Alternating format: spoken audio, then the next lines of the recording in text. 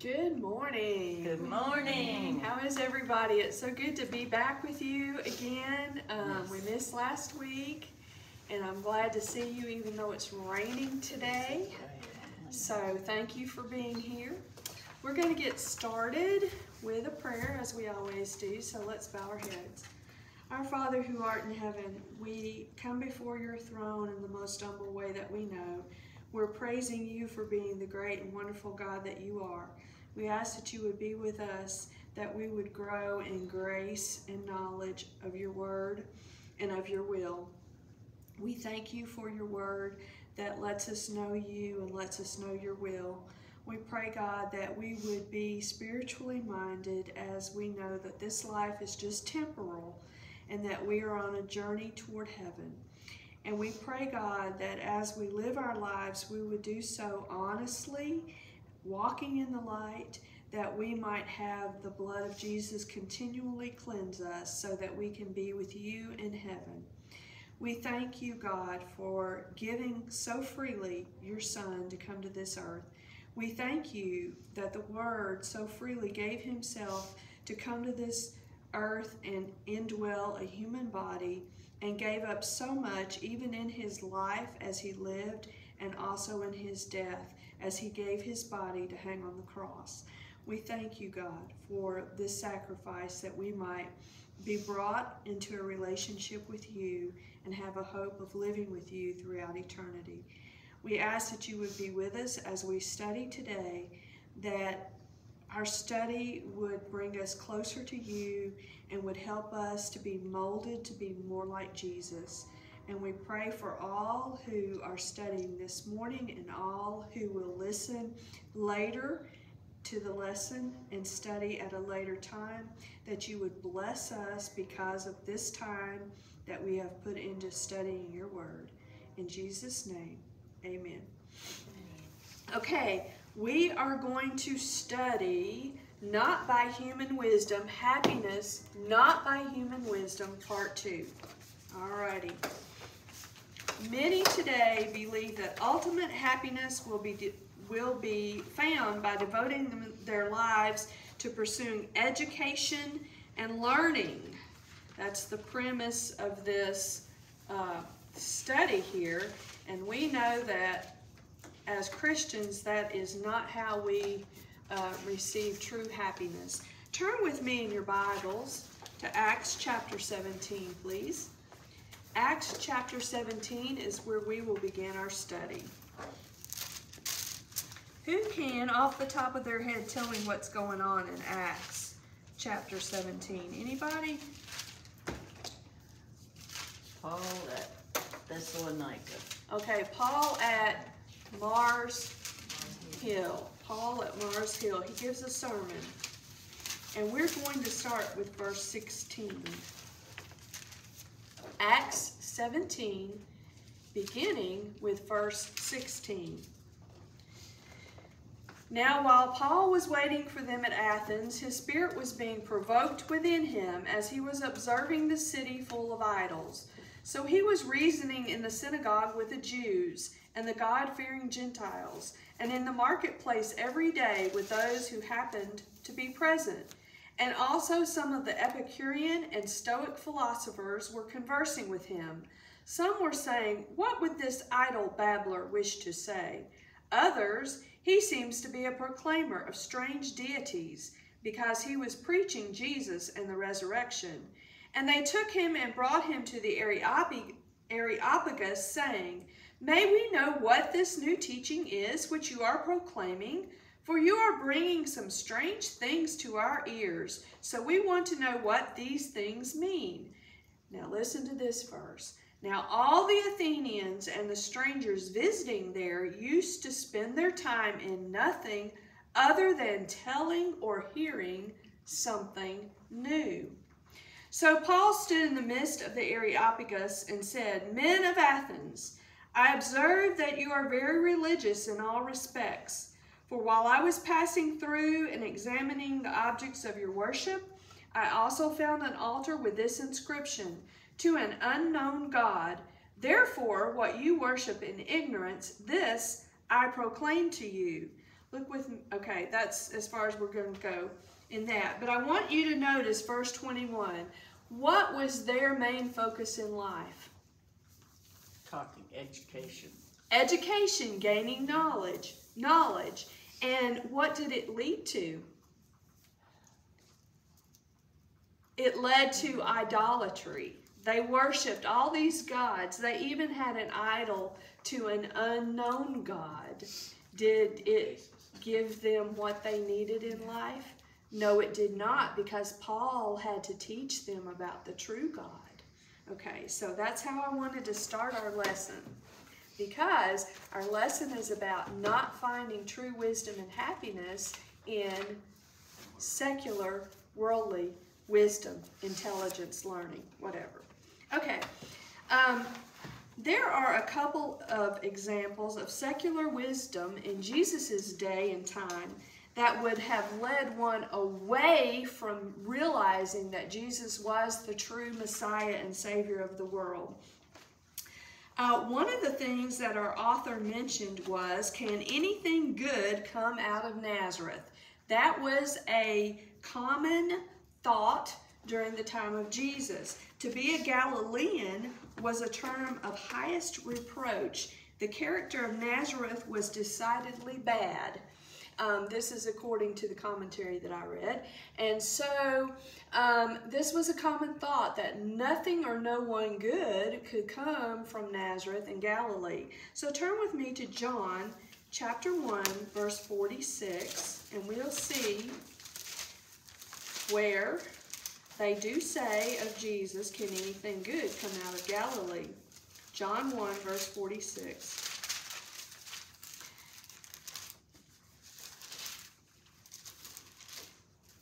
Miss Linda, read that loud and clear for us, please.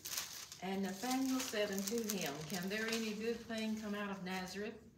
Philip saith unto him, Come and see. All right, and now turn over to chapter 7 and look at verse 52.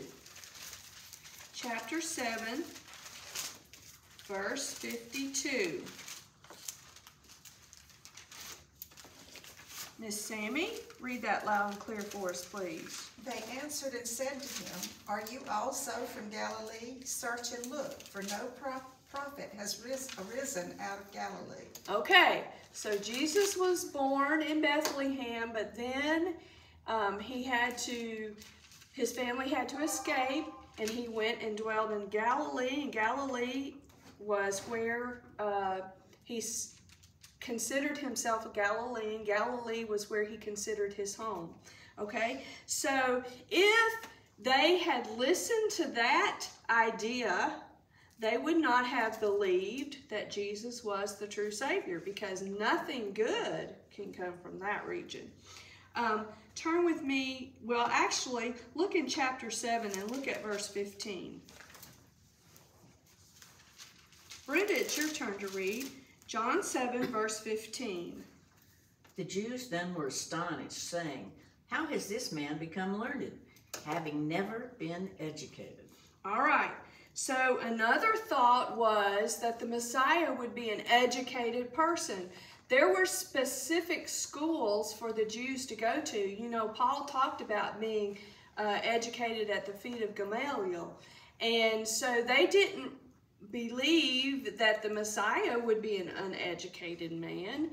They thought the Messiah would be rich and wealthy and educated and a man of great honor and whatever. And so if they had believed this type of knowledge that they got from their religious rulers, it would have pointed them away from Jesus. All right, look with me now at Luke 4 and verse 22. Luke 4, verse 22.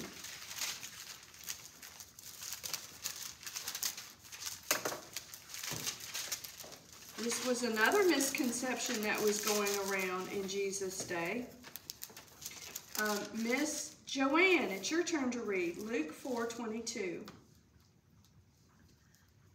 And all were speaking well of him and wondering all of the gracious words which were falling from his lips. And they were saying, Is this Joseph's son?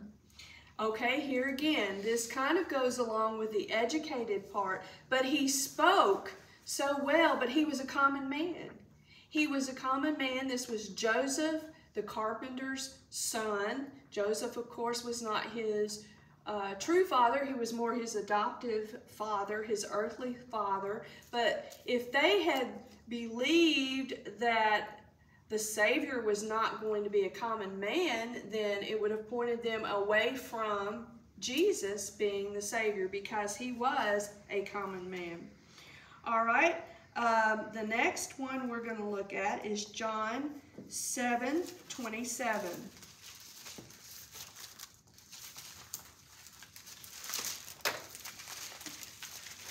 John 7:27.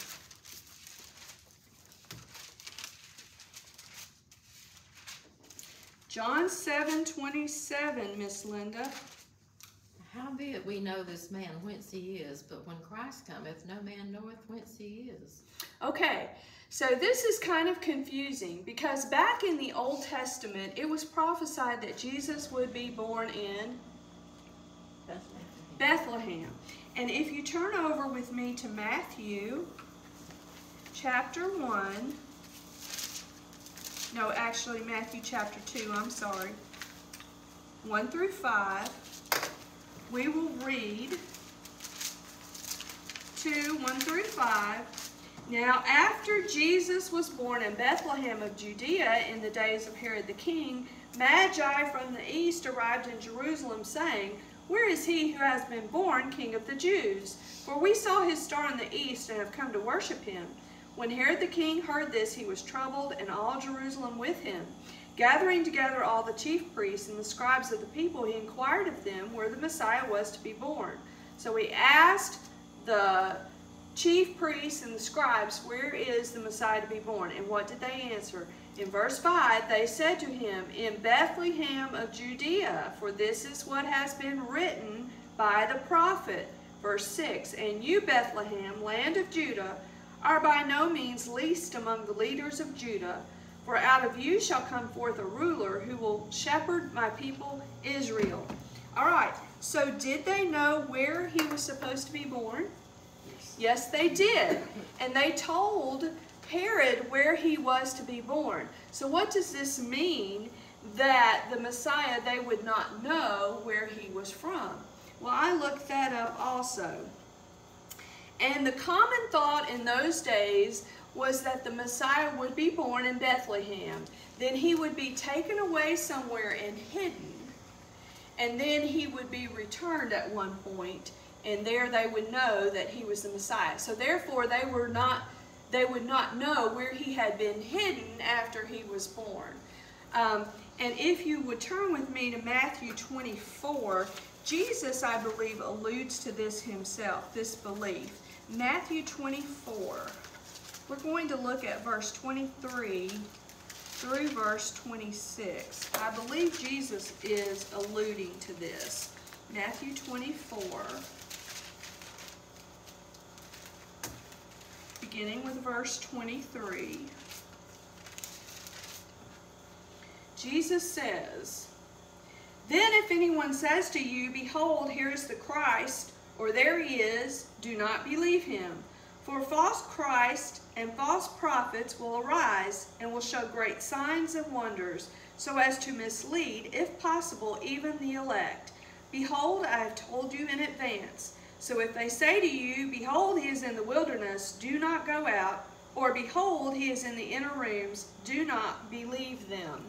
All right, here Jesus is speaking about the time of the destruction of Jerusalem, and he says, don't believe these people that are saying, here this Jesus in the wilderness, or here he is here, or whatever, the Messiah.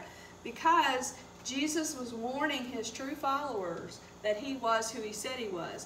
And I believe he's alluding to this common thought that they had during their day, that the Messiah's origins would be hidden. Okay?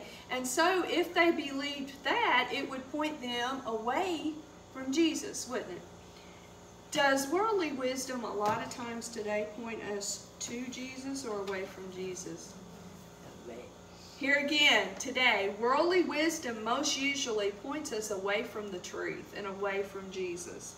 The key to true happiness won't be found in secular education, but in knowledge and wisdom from God's Word. Look at its importance. If we go back into the Old Testament, we've all heard this quoted. Hosea 4 verse 6. Hosea 4 verse 6 which mentions, "My people are destroyed for lack of knowledge." They didn't have God's Word.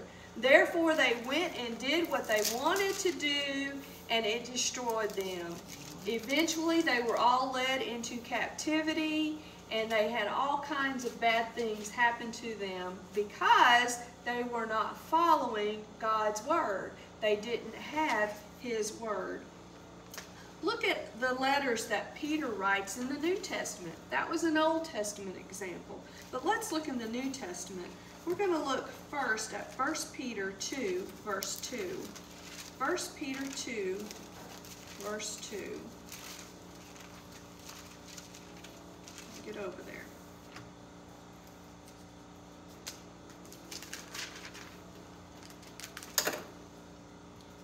I believe it's your turn to read, Miss Sammy. 1 Peter 2, what verse? 2. Wait a minute, that's not right. It must be 2 Peter. Let me see. Or was I in chapter 1? No, 1 Peter 2 is right. I was in chapter 1. I was messed up. Oh, 1 Peter 2:2.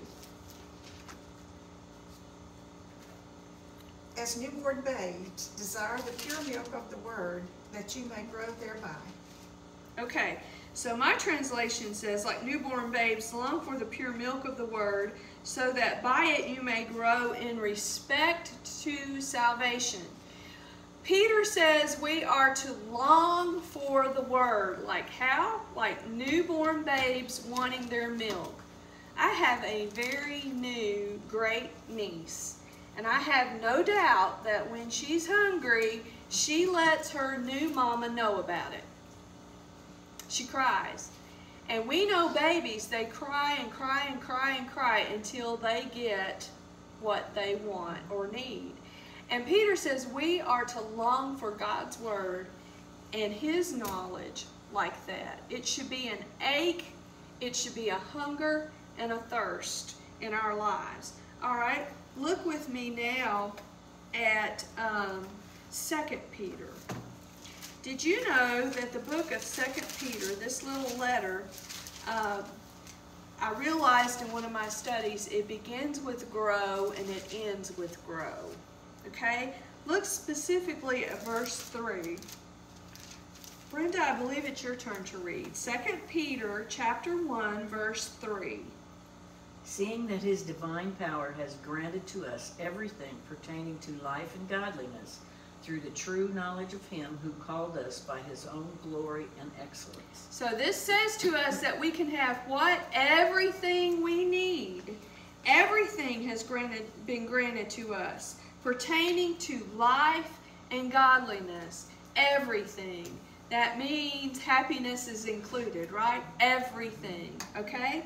And then if we go ahead and we look at verse 5 through verse 11, we'll see that Peter tells the people that he's writing to, and also us today, that we should continue to grow. So 2 Peter chapter 1 verse 5 beginning with, now for this very reason also, applying all diligence, in your faith supply moral excellence, and in your moral excellence knowledge, and in your knowledge self-control, and in your self-control perseverance, and in your perseverance godliness, and in your godliness brotherly kindness, and in your brotherly kindness love. And Sister Joanne, read verse 8 for us, please. For these things qualities are yours and are increasing. They render you neither useless nor unfruitful in Okay. true knowledge. What did it say? If they're yours and they're what? Increasing. Increasing. Increasing. Verse 9 through verse 11. For he who lacks these qualities is blind or short-sighted, having forgotten his purification from his former sins. Therefore, brethren, be all the more diligent to make certain about his calling and choosing you, for as long as you practice these things, you will never stumble. For in this way the entrance into the eternal kingdom of our Lord and Savior Jesus Christ will be abundantly supplied to you. So see, he says you need to have knowledge, you need to add all these graces, and you need to keep adding, keep growing these graces, keep growing this. So now, if you turn, that's the beginning of the letter. And remember I said it begins and ends with grow. So turn now to chapter 3 and look at verse 18. Miss Linda, it's your turn. But grow in grace and in the knowledge of our Lord and Savior Jesus Christ. To him be glory both now and forever. Amen. What did it say? But grow. So put in your Bibles, if you're marking your Bible, 2 Peter begins and ends with growth. Growth, that's important. Grow in the knowledge of God. Okay, the basis of true knowledge. The basis of true knowledge is our next little part of this lesson, and we're going to turn to Psalm 111, verse 10. Psalm 111, verse 10.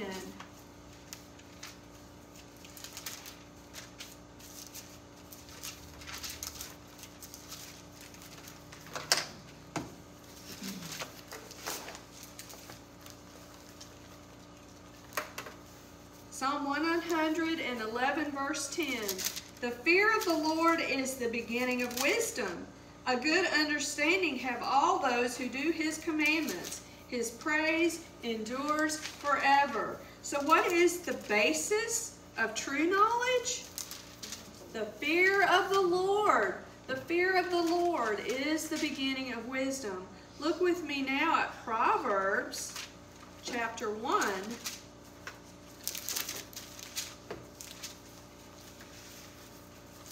And verse 7. Proverbs what? 1, verse 7. Sammy, I believe it's your turn. The fear of the Lord is the beginning of knowledge, but fools despise wisdom and instruction. The fear of the Lord is the beginning of knowledge. Fools despise it. I think we can see that when we see the wisdom of the world. That fools, it's foolish. The things that they spout out are foolish. They despise the wisdom and instruction from the Lord. All right. When one pursues human wisdom, such as the things that we mentioned last week. Last week we mentioned humanism. We mentioned postmodernism. We mentioned the new morality. All of these. When one pursues this human wisdom, he must first remove the awesome respect we must have for the Lord. In all of these, humanism, postmodernism, all these isms, these wisdoms of the world, God has to be dethroned. In order for these thoughts, these types of wisdom, these isms, to work, they all dethrone God. They take away the awesomeness of Him. They take away His authority. They take away His right to tell us what to do. And we know that man cannot and will not be led to true happiness through listening to those worldly wisdoms. I want us to turn now to 2 Timothy 3. 2 Timothy 3. And I believe everybody probably knows verse 16 and 17. But we'll read them from the Bible. 2 Timothy 3, 16 and 17.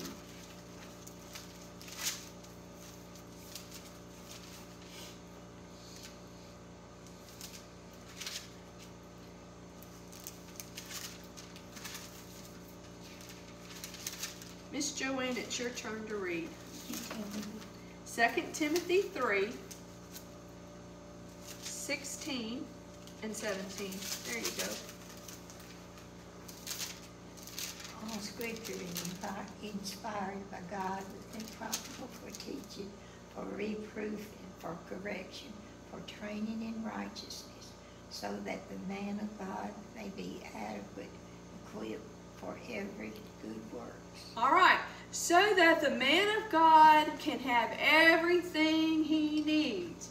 He will be fully, totally equipped for all good works, for everything he needs. It's in this scripture. Okay, look with me now at, since we're in the New Testament, we'll turn to 2 Peter next. 2 Peter 1:3, we've already read this. Do y'all remember what it said? 2 Peter 1:3.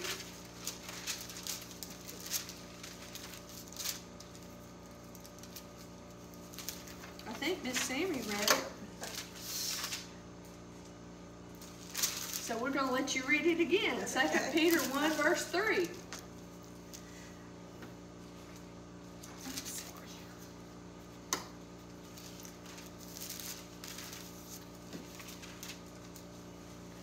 As his divine power has given to us all things that pertain to life and godliness, through the knowledge of him who called us by glory and virtue. Remember reading that? His power has granted to us everything pertaining to life and godliness. All right, now we're going to go look in the Old Testament. We're going to go back to Psalms. Psalm 119. What is Psalm 119, the whole chapter about? Psalm 119. What is the whole chapter of Psalm 119 about? It's about the Word of God. The Word of God and the psalmist's love for and dependence on the Word of God. Psalm 119, verse 130. I believe it's Miss Linda's turn to read. Psalm 119, 130. The rivers of the entrance of thy words giveth light, it giveth understanding unto the simple. Okay, so God's Word gives us understanding. It lights our way. And I love this, that it says it gives understanding to the simple. Even the simple person can be wise if they store God's heart within, God's Word within their heart.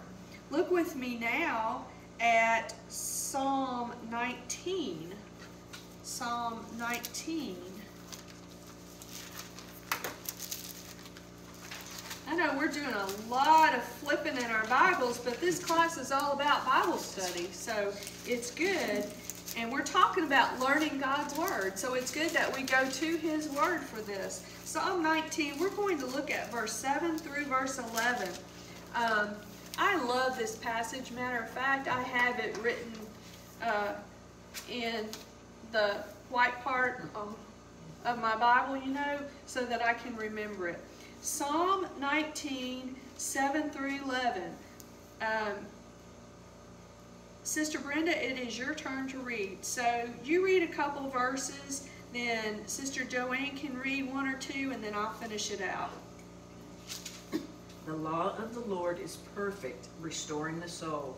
The testimony of the Lord is sure, making wise the simple.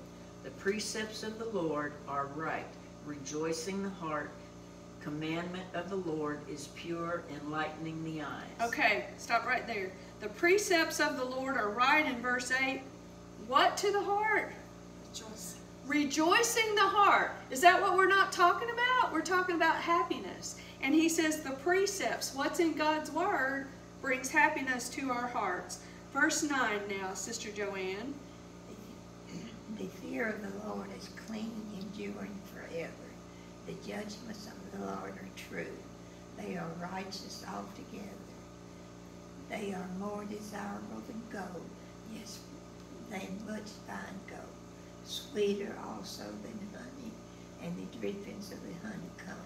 Moreover, by them your servant is warned. In keeping them there is great reward.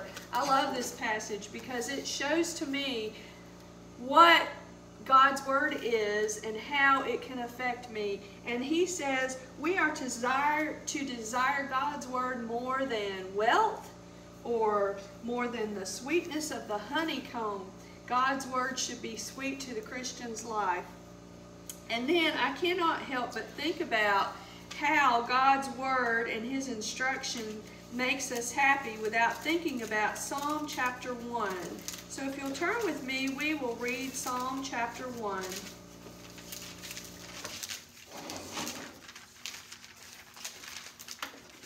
Actually, it's just, I said chapter 1. That's a misnomer. It's just Psalm 1. Beginning with verse 1. How blessed is the man who does not walk in the counsel of the wicked. Now, we've heard through the years that another term for blessed in the Bible is happy. So we could say, how happy is the man who does not walk in the counsel of the wicked, nor stand in the path of sinners, nor sit in the seat of scoffers. But his delight is in the law of the Lord, and in his law he meditates day and night. He will be like a tree firmly planted by streams of water, which yields its fruit in its season, and its leaf does not wither. And in whatever he does, he prospers. The wicked are not so, but they are like chaff which the wind drives away. Therefore the wicked will not stand in the judgment, nor sinners in the assembly of the righteous. For the Lord knows the ways of the righteous, but the way of the wicked will perish. So here we see that the one who walks in the counsel of the world, the wicked, they don't have they have a shaky foundation to stand on. They're like the chaff which the wind blows away. But the Christian whose delight is in the law of the Lord, he has a firm foundation. The things that he does will prosper. Does this mean that Christians will never have anything bad happen to them? No, that's not what it means. Does it mean that everything we put our hand to do, it will prosper and turn out good? No, because none of us are perfect, are we? And we do make errors in our judgment sometimes, and we do sin sometimes. But we know that Jesus' blood cleanses us from all of our sins, and we can try again. And we also know that God is there for us to lean on. The sinner doesn't have anybody to lean on. He doesn't have God to lean on. He has other fallible men to lean on. And we delight in the law of the Lord, and will be firmly planted, and will be able to blossom and grow, and to have this happiness that we're all seeking for. There is a hidden danger in knowledge that Paul warns us of. If you'll turn to 1 Corinthians, we'll see that. 1 Corinthians chapter 8 is where we're going to start. 1 Corinthians chapter 8.